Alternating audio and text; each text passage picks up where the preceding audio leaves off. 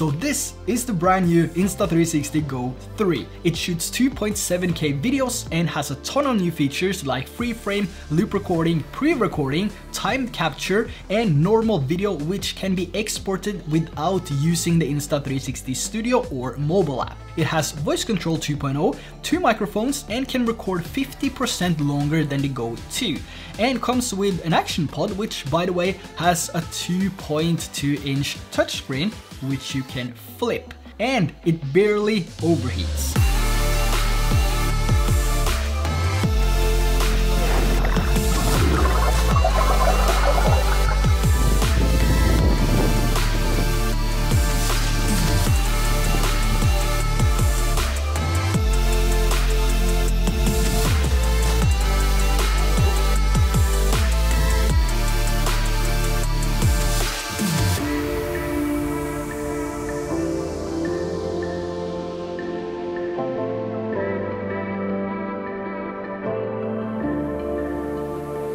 So in today's video, I'm gonna tell you everything you need to know about this tiny, mighty action camera, the Insta360 GO 3. So let's take a look at what you get in the box. Opening the box here, the first thing you will see is the GO 3 itself. And if we take the GO 3 and put up next to the GO 2 here, we can see the slightest difference in size. So the GO 3 is a little bit bigger than the GO 2. Then we have a user guide, some paper, and a USB-A to USB-C charging and transfer cable. There's also an additional tilt accessory here for the magnetic pendant, which will help the GO 3 face more straight forward or slightly down, depending on how high or low you place the pendant. And the other accessories included is a pivot stand with a new quick lock system, which I am a huge fan of. The easy clip or a head clip is also included, and the magnetic pendant itself, and the brand new charging case, also called the action pod. Now, looking at the weight and the form factor of the GO 3 here versus the GO 2, the GO 3 weighs just about 9 grams more than the GO 2. It also has the same body type as the GO 2, but over the last 2 years, it also gained some weight. It's still the same tiny action camera we're used to with the GO 2, but it's just a tiny bit bigger, which means the old accessories won't fit unless you do some modifications. The GO 3 also has the same sensor and field of view as the GO 2, with a 1/2.3-inch sensor and a 134-degree field of view. Now, since the GO 3 is a little bit bigger than the GO 2, that also means a better battery life. With the GO 2, we were able to record videos up to 30 minutes on a single charge and up to 150 minutes with the charge case. The GO 3 itself is running off a 310 mAh battery, and the action pod has 1270 mAh,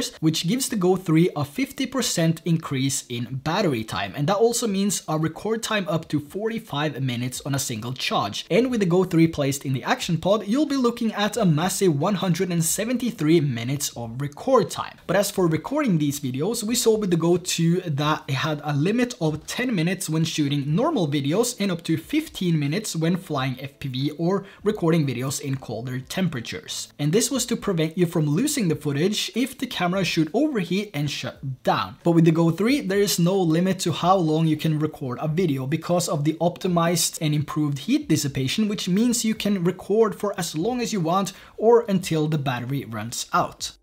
Now, let's talk about the new features you get with the GO 3 and the action pod compared to the GO 2. Now, compared to the GO 2, the GO 3 is packed with features like 2.7K recording at 30 FPS, which also, by the way, works as a normal video, so you don't have to take it through the Studio app or the mobile app to export the video. You can just take it straight from the camera and then put it on your timeline. And free frame is what you'll be using for something like action sports, where you need the extra customization in the Studio app. This is also where you have the horizon lock, and you can also adjust the framing of your shot if you want to do that, and also the aspects and the FlowState Stabilization. So if you want the option to put the same video into vertical and horizontal aspect, you will need to record with free frame. Now, talking about the GO 3, this is a camera that makes shooting videos more fun because it's such a small camera that you can place anywhere. So you basically have endless options of where and how you shoot videos. Now, we also have some other features which is new to the the Go 3, we have pre-recording, loop recording, and timed capture. So with pre-recording, this will basically save 10 to 30 seconds of the video, or what the lens sees before you actually press the record button.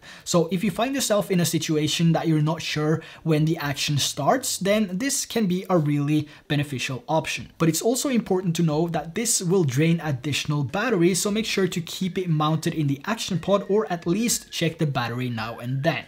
Now, as for loop recording, this records for the duration set between 1 and 30 minutes, and that means it will always save the last 1 to 30 minutes of the record. So if you set this to 10 minutes, for example, but you record for 15 minutes, that means it will only save the last 10 minutes. And if you want to use the Go 3 as a dash cam, for example, the loop recording is definitely something to consider. And we also have the new timed capture, and what this basically does is to allow you to set a specific time or when you want the Go 3 to come back to life and then start recording. But if you're someone like me that likes to sleep in, or you have a hard time catching the sunrise or sunset, the time capture is definitely going to be beneficial. There is a link down in the description already if you just want to, get one while this is still in stock. It might run out fast because I can see this being a really popular action camera for a lot of people, especially with the improvement. So links down in the description below if you want to grab one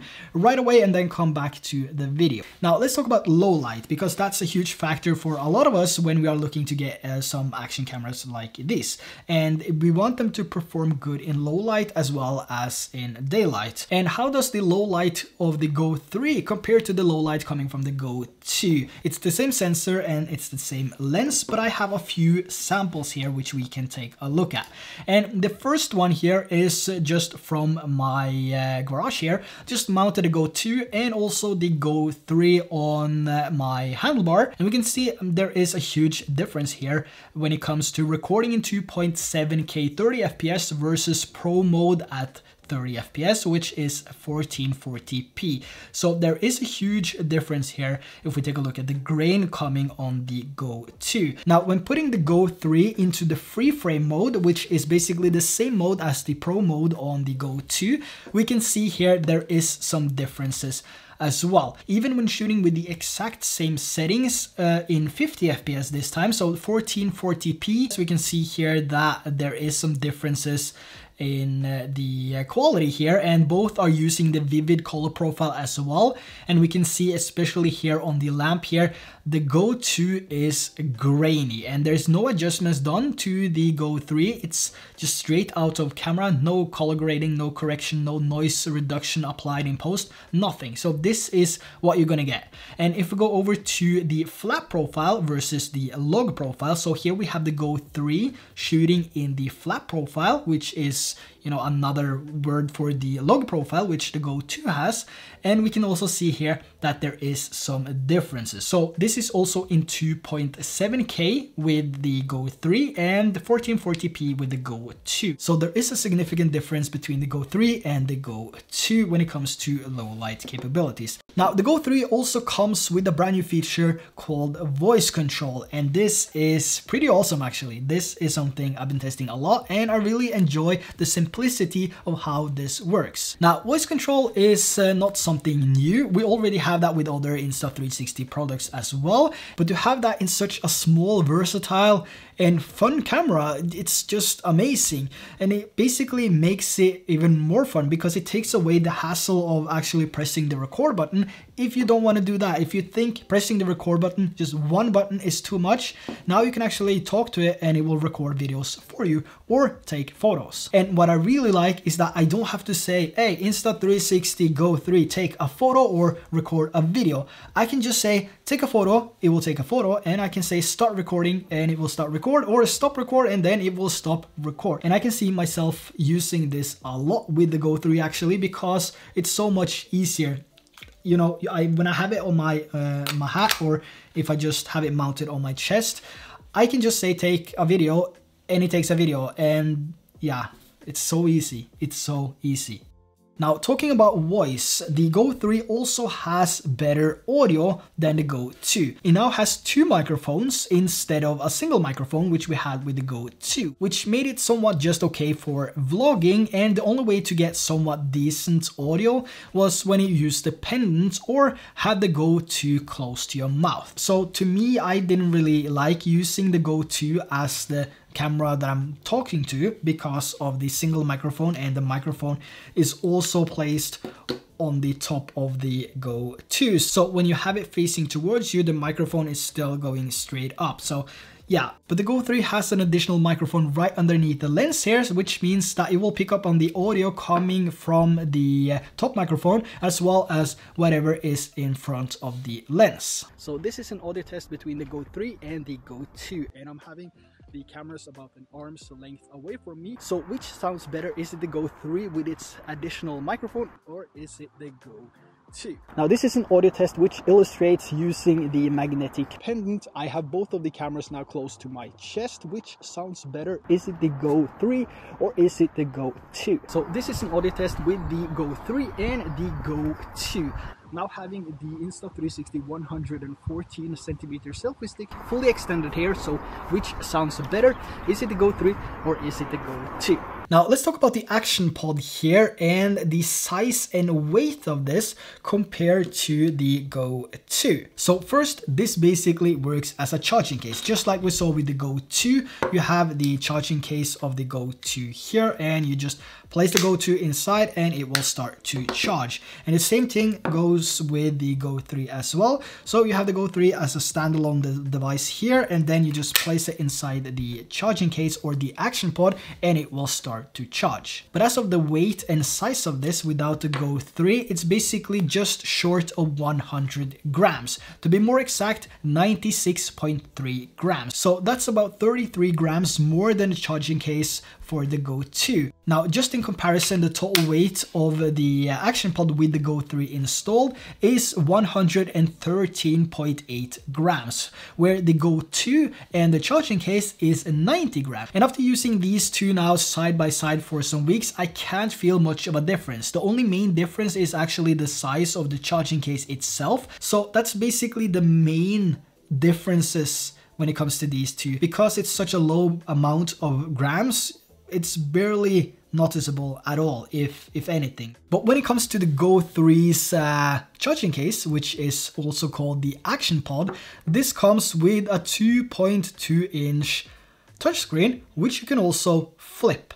This is a big deal, and this is something that a lot of people will be excited about, including myself. I mean, you have the action pod, the charging case, everything, and you have everything here on the screen. So you turn it on and you can change all the settings. It has touch screen. The screen is super responsive, and you can basically do everything that you want to do with the Go 3 on the screen here. So now we have this instead of just, connecting to our phones and then adjusting the different settings, or to navigate through the tiny screen here on the Go 2. I mean, this worked perfectly fine actually. I had no issues with this, but you see the size difference here in the screen. It is a huge upgrade, and something a lot of people will be fascinated about, and it's amazing. And another thing which is amazing about this is that you don't really have to have the Go 3 installed in order to see the screen. So here we have the screen, right? And you can basically use this as a monitor. So you don't have to put the Go 3 in its case in order to use the screen. You can use them as two separate devices. How awesome is that? So I was putting the Go 3 on my son's bike, and I was actually checking the framing with the action pod here. And when he took off, I could just tap the record button and it started recording. And you could do that with the Go 2 as well. But the fact that you have the screen and you can see the framing and you can change the settings like in an instant, you can go from, a free frame or normal video to time lapse or HDR photo in just a second. It's just insane. Now, as for the range, when you use these two separately, if you're going to use the action pod as your monitor, there's actually a 5 meter range here. So whenever you use the action pod as your monitor, when the Go 3 gets out of reach, out of those 5 meters, it will basically start to reconnect again. But once the Go 3 comes back in within range, it will connect straight to the action pod. So you don't have to turn this off or on. The connection will basically just reappear once the Go 3 is within the 5 meter limit, which is also quite cool. Now let's just take a quick look at the action pod itself here. We have two buttons on the side here, one which is the on off button and one quick menu button, which you can customize in the settings menu. To the left of the quick menu button, we also have the speakers for when you play back the videos, and on the other side here we have a dedicated lock button which needs to be pressed in order to remove the Go 3 from the action pod, as well as a USB-C charging and transfer port and the opening for a microphone to provide a better directional audio when using this case. On the top we have the start stop record button, and on the bottom we have a brand new quick lock system. So let's talk about the magnetic quick lock system from Insta360. The Go 3 alone was also designed to fit this magnetic quick lock system without the need of the action pod. So that means you can use two of the same accessories, one for your Go 3 when you're out shooting your videos, and also one for your action pod, which you can use as a monitor when you're out shooting those videos. Now, I've also been taking this all over the place to see how secure this locking system was, and to be honest, it really impressed me. So to me, this new system here is highly appreciated. And for water activities, we can't forget that the Go 3 is waterproof down to 5 meters or 16 feet, which is 1 meter deeper than the Go 2. The action pod, however, is not waterproof, but it is IPX4 water resistant, so it can withstand rain, but this is only when the Go 3 is mounted inside. So just in comparison to the Go 2, this case is not water resistant, but the action pod with the Go 3 installed is water resistant, and this alone is waterproof down to 5 meters. Now when it comes to different shooting modes and changing different settings and picture profiles and all that, you can actually do all of that on the action pod's screen here, or you can connect your phone to the Insta360 app and then connect the Go 3 as well. But now that we have the huge screen on the action pod here, it's much more satisfying to use this. Now swiping down from the top, you have the main settings for the action pod, like orientation lock, screen lock, volume, brightness, and so on. This is also where you enable time capture by selecting the alarm clock on the bottom right corner. Now swiping to the left here, we also get a few more options like pre-recording, change the audio settings, enable grid, and we can also dive deeper into the settings, which is what we're gonna do. Now inside the settings tab, we also have the general settings where you can change like the vibration, indicator lights for when you're recording, and you also have two power options. Going back here, we also have the quick capture settings, and this is where you can choose what a single or a double press on the quick capture button should do. And this is the button that sits on the side of the action pod next to the on off button. And as for voice control, here you can also see a list of the active commands which the Go 3 will respond to.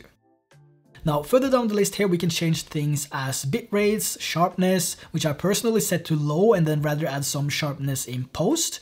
Also audio settings we have here, language, and also if you want to reset the camera. Now let's get back to the main screen, and from the main screen, swiping to the left from the right side will take you to the camera settings where you can adjust the manual settings or set everything to auto. Here you can also change the color profiles, and the Go 3 comes with 10 new profiles to choose from. 2 profiles for biking, 2 profiles for urban environments, 2 profiles for snow, 2 for night shooting, and 2 for water sport. So this got you covered in all situations. There's also another 2 options here which is new to the Go 3, which is metering, either phase or matrix, and the new low light stabilization option for urban and outdoor night scenes. Now going back to the previous screen here, on the right side of the previous screen, you can actually see the settings you're using as well. But this does only work if you're using manual settings. So if you're using auto settings, there will not be any settings applied there. But for manual settings that you can actually see the settings you're using on the screen, that's pretty cool. Now swiping from the left side to the right side, you will get into the library. This is where you can preview and delete your current videos or photos. And if you go back and just swipe to the left or the right, just in the middle of the screen here, that will change to the different shooting modes. So here you can choose from a normal 2.7K video to something like HDR photo in just a second. And also depending on your shooting mode, swiping up from the bottom section, you get the different options available for that particular mode. Now on the bottom right, we also have the lens type. So here you can choose between ultra wide, action, linear, and narrow. So if you're using the normal video mode to shoot in 2.7K resolution, you would want to set this to your preferred lens type before you actually start shooting, because you won't be able to change this in the studio app later. But if you're recording in the free frame mode, it doesn't really matter, because you can do all the changes you need to do on the studio app or the mobile app, but this is also limited to 1440p up to 50 FPS, just like the Insta360 GO 2. So if you like the quality and the freedom coming from the GO 2 by reframing, changing aspect, and selecting different lens types, then this is the exact same mode, just a different name. Now, as for the other shooting modes, we have slow motion, time lapse, time shift, star lapse, normal video, and photo, just like we've seen with the GO 2. Now, as for stabilization, there is now 3 different levels. However, these are only available when shooting in normal video, like the 2.7K resolution video and loop recording. So stabilization level 1 is suitable for the daily activities like vlogging, smaller hikes, and basically what you want to use for your day-to-day activities. Now, level 2 is more towards those intense activities like running, snowboarding, skiing, surfing, and so on. And level 3 is suitable for the extreme activities like mountain biking, or where the camera itself is experience a lot of movement.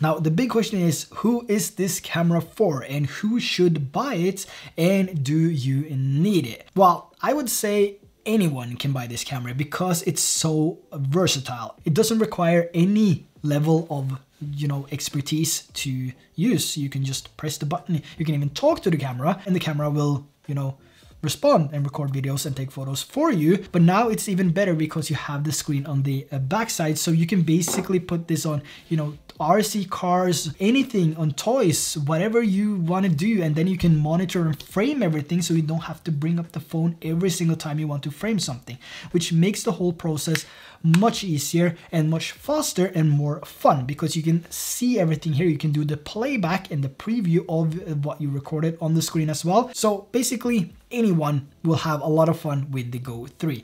And I keep coming back to the screen. It's just amazing. Thank you, Insta360, for adding this screen. It's huge. It's the best thing that could have happened to the next generation GO 3. And it did. All the links will be linked down there as well. So with that said, thanks for tuning in, and I will catch you in the next video.